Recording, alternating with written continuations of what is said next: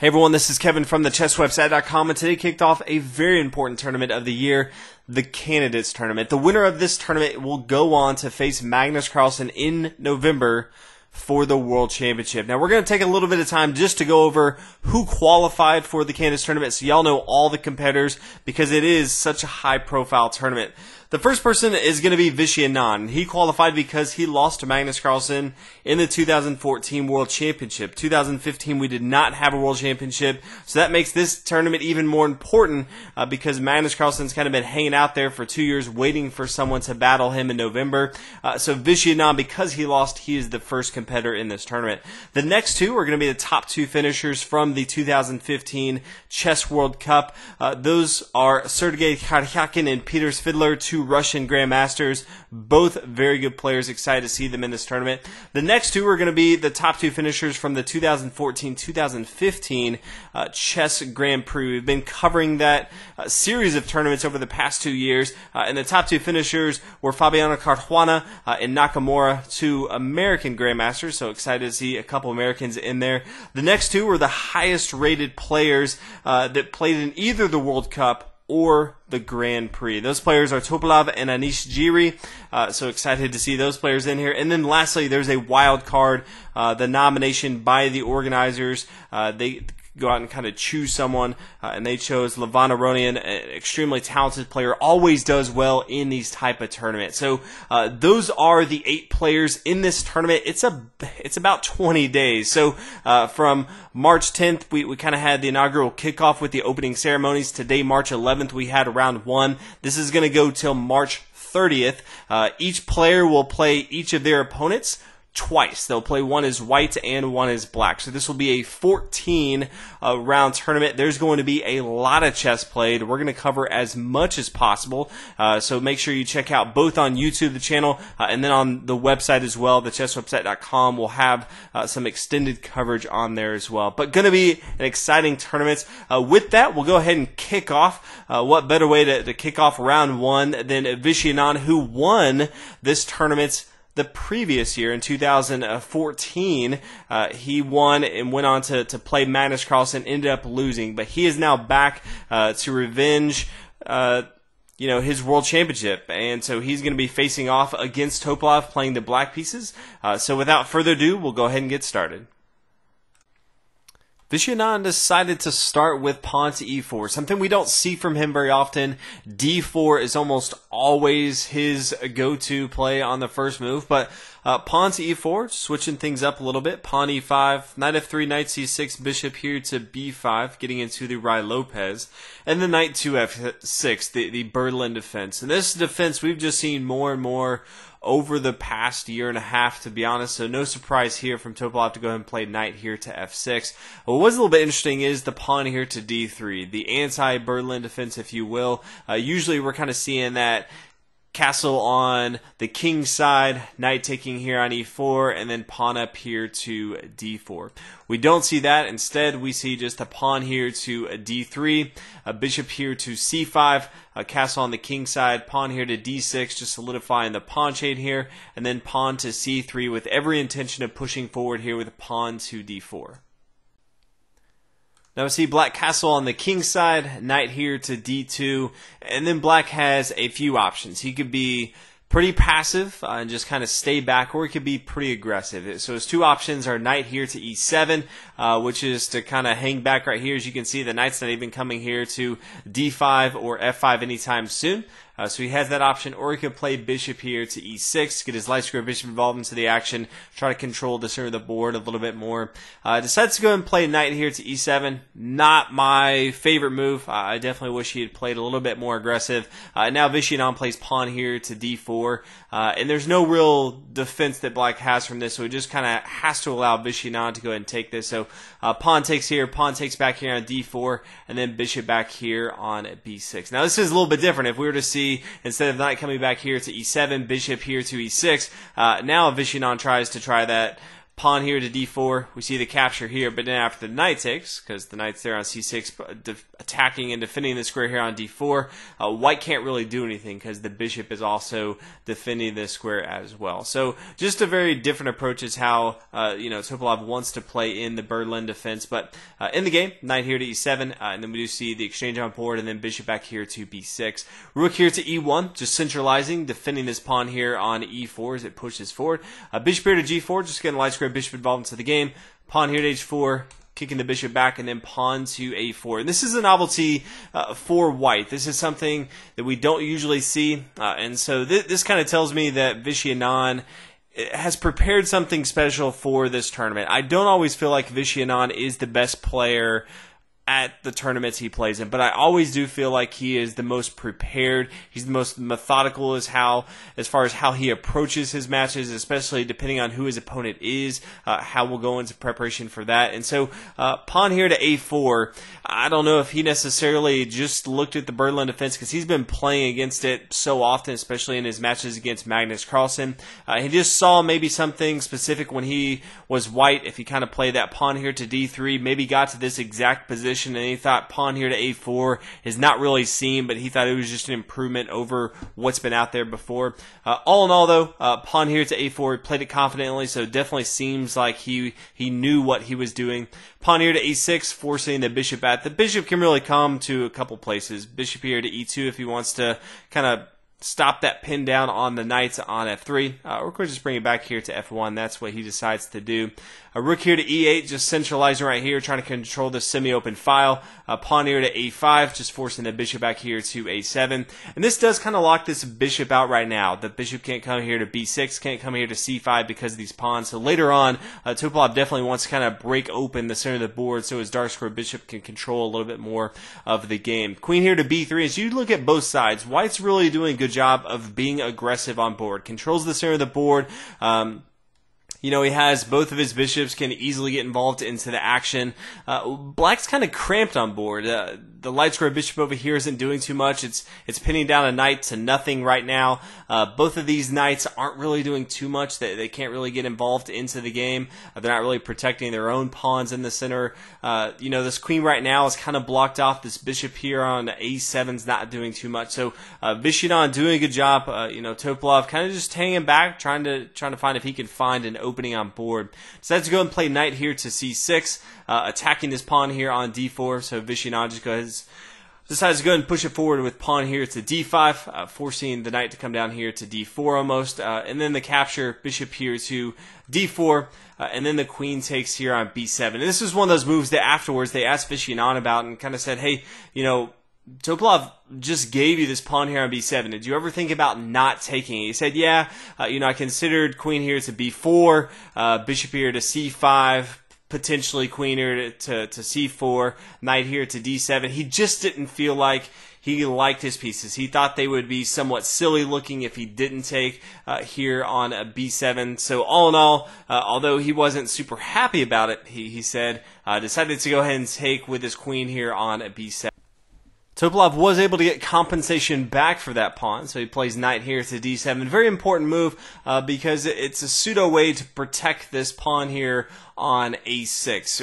Right now, the bishop before that could have just come here to a6, being protected by the queen right here, but white can no longer do that because of knight here to c5. So knight here to d7, a very important move for Topalov. After knight here to d7, we see the knight come up here to d4. Now the knight come down here to c5, queen here to c6, and then knight down here to b3. And I think Topalov kind of gave up some of his momentum that he had. He kind of has his opponent's queen stuck up here where it's not really adding a lot of value on board. He has a pretty aggressive attacks that he can do. He has two different options that I really like. The first one is just going all out. Bishop taking here on f2. After Vishy Anand takes here on f2, the queen can come down, check. We could see the knight come in board, knight to e4 check. After the rook takes, the queen captures here. Although he gave up a minor piece, he has a very strong attack on board. And Topalov's going to have a really fun time just chasing Vishy Anand all over the board. So that's one option. Another option on board is just playing pawn here to f6. Then we have bishop here to e3 potentially. We see an exchange on board. Rook here to e7, getting ready for the bishop to come back here to e8, attacking that queen. There's not a lot of great squares for this queen to go to. This knight's being protected by the pawn. If he wants to kind of escape this way, he's going along those light square, diagonal squares where this bishop would be attacking. So all in all, I really like this attack. Topalov decided to go for a different path, and instead of either of those, he plays knight here to b3, and then rook here to b1, and then he plays knight takes here on c1. Another move that I just really don't like. I think even in this position, it's fine, but this dark shore bishop right now is not doing a whole lot. I think even just busting things open with pawn here to f5, it's a way for Topalov to be very aggressive, where he knows his opponent's does not have all of his pieces kind of unified right now, and this kind of breaks it open. He can get his rook very involved into the game, putting a lot of pressure on this e-file. He can easily get his queen involved into the game if he wants to. He still has this bishop eyeing down on the f2 square. So all in all, I do think he made a big mistake here. Knight taking here on c1, and then the rook recaptures, and then rook over here to b8, attacking this pawn right here. Somewhat being held down by the knight, but does need some added protection since we have the bishop and the rook both attacking that square. But decides to go ahead and gobble up material first. Queen here to a6. Now the queen's going to come down here to h4. Threatening mate right here. So rook here to c2. Both defending the square here on f2. And then also defending the square here on b2, which we talked about. Topalov now comes down to e4, capturing material. That's going to come back here to e3. Queen back here to d8. Queen centralizing here to c4. Does have a pass pawn now here on the a file. Bishop here to g6, just trying to defend some pieces. Bishop here to d3. Wasn't really doing too much on f1, so does need to make sure he gets involved into the action. Rook here to f4. And then the bishop takes here on g6. I think Anand definitely missed an opportunity here. Topalov had kind of the advantage, and then he kind of squandered it a little bit as he kind of just gave up his knight, gave up kind of his attack here. Anand, on the other hand, he kind of has the advantage. He could have easily played pawn here to g3, and this is really difficult for Topalov to deal with. The queen could come down here to g5, trying to hold on to that so the pawn can't take here. But just the queen comes up here, capture here on c7, rook over here on f8, just trying to hold down material right here. Now after the exchange, this is going to be good for Anand. In the game, he decided to go ahead and start with the bishop taking here on g6, which in the worst move, I just think there was a slight improvement with pawn here to g3 first. After the pawn takes, now we're going to see pawn here to g3, rook here to e4, attacking the knights, pawn up here to a6. Anytime you have a pass pawn, you should always be looking to push that pawn. And now it does have protection from this queen here on c4. Queen here to e8, trying just to hold control of the center of the board. This e file is very important. It is the open file in the center. So definitely want to have the most powerful pieces, queens and rooks, involved into the action. Rook over here to e2, just kind of double barreling here. Bishop here to b6. Nice little outpost for the bishop, and also opening up the door for a discovered attack on this queen here on c4. So the queen has to move. Still wants to make sure it's holding down the fort, protecting this pawn here on a6. And now rook over here to a8. So attacking this pawn. With the rook, Anand does have the queen here on d3. Now he plays king here to g2. And this is another opportunity where I think Anand could have improved. Pawn here to b4 with the next move looking of pawn here to b5 would be very difficult for Topalov to deal with. Now, not sure how long he kind of analyzed this. Hopefully he would have seen that after rook taking here on b4, which is kind of the big threat that white has of playing pawn here to b4. The knight here to c2 is just deadly. Topalov could just essentially resign in this position, attacking both the rook and a discovered attack on the queen here on e8. So the pawn was protected, and then he could have just pushed forward with pawn here to b5. He didn't really potentially see that. He definitely didn't play. They played king here to g2. Now queen coming down here to a4, putting more pressure on the pawn here on a6. Now pawn here to b3. Not really doing what it really needs to. Rook here to d4. Topalov says, hey, I'll go ahead and trade off pieces if you want to. Anand decides, yeah, let's go ahead and do that. Knight here to c4, and then rook captures here on a6, pawn up here to a5, bishop here to d4, rook up here to e8, now the king over here to h7. If you kind of look on board now, though, we have 5 pawns to 5 pawns. So while Vishy Anand kind of had the advantage, you can see both sides, they kind of go from the advantage to back to equal, and then Vishy Anand kind of had almost a really big advantage and then kind of gave it back a little bit. So definitely has maybe the more aggressive play right now with both of his rooks kind of teamed up right now attacking his opponent's king side of the board. But I do think he missed an opportunity to expand his lead that he already had going into the endgame. Rook here to c3. Knight here to d2, getting ready to play knight here to e4, and Topalov really does not want the knight to come here on e4. It's just too hard to stop. This controls so much of the board over here on the king side. It's almost a certain play that you have to play pawn here to f5, just kind of stopping that. If you can stop the knight from really getting involved, you can kind of mitigate the risk of these rooks over here. Instead, he decides to play rook here to c2. Probably the biggest blunder that he had in the game, although they're all making somewhat small errors throughout. Rook here to c2 is somewhat unacceptable.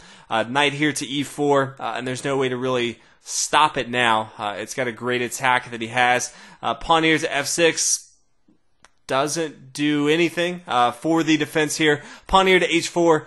The rook takes here on a5, and then so black is up in material, but white just has so much over here on the king side of the board. Rook here to f7. Pawn here to g5, just trying to stop the attack as much as possible. A pawn here to h5, rook over here to f2. We do see an exchange on board, and that's going to be fine. Decides to go and just come up here to h3. So now we have 2 rooks versus a rook and a bishop. And then after the king takes, we see pawn here to f5, kind of a last effort now. And then rook to f5, and Topalov in this position resigns on board. So congratulations to Vishy Anand.